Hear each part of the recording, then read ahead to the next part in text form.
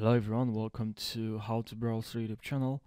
In this video, I'll show you how you can show menus in Blender. So if this video helped you out, don't forget to subscribe. I really appreciate it. Now let me show you how you can do it. So here we don't have the menus. They are located here in 3 lines here,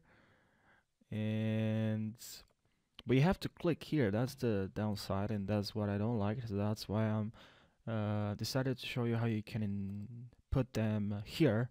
You can show menus here instead of clicking here each and every time you want to go and change something.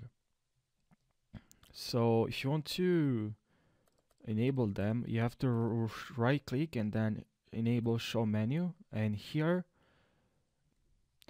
you have to right click here right in the middle of layout and these 3 lines, and now enable show menus. So now you can have menus.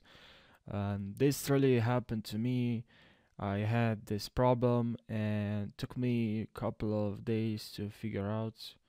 So I hope this video helped you. Thank you for watching, and don't forget to subscribe, and I'll see you in the next video. Take care.